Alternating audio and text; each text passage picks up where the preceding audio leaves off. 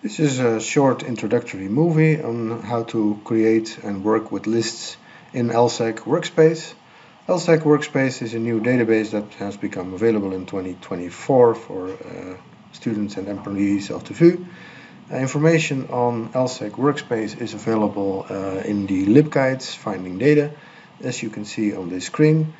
The platform Workspace uses accounts. As soon as is possible in 2024, you'll find an option here to request such an account. Let's go to the database. You can do that by either going to the website, workspace.net web, and you can also use the software to do the same thing, only you have more options available to you then. It's whatever you prefer. For basic lists, you can use either option.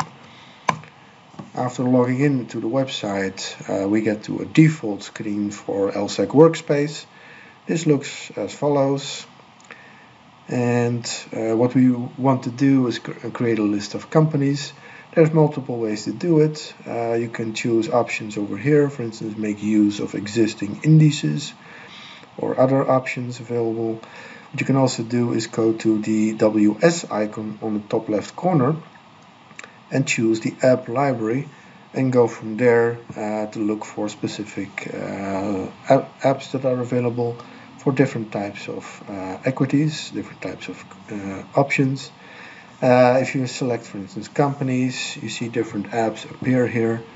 If you remember the abbreviation next to the name of the app, for instance OV, you can type OV in the app library bar at the top and immediately go there yourself.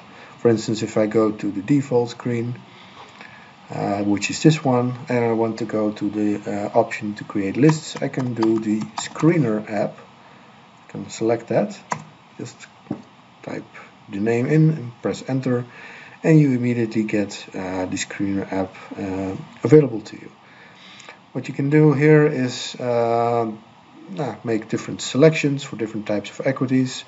You can use different currencies.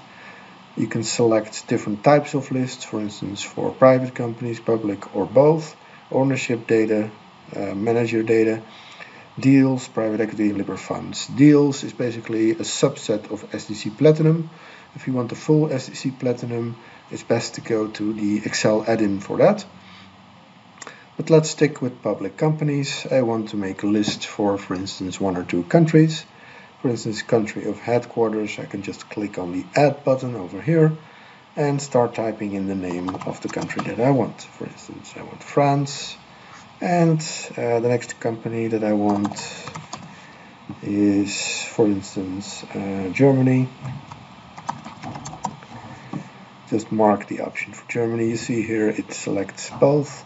When we're done, it starts creating a screen. Just a small reminder, this screen only allows up to 5,000 entities in a list. If you don't see the variable or option you want to filter on, you can type the option in. For instance, if you're looking for industry, to select certain types of companies based on an industry, just type in industry and you see all kinds of options appear that allow you to make a selection based on a certain industry. Either SIG, ICB, JICS, NAICS, etc. So there's plenty of options available. Just type in the variable you want to select on, to filter on, and you can use that. And it builds on that, it narrows down.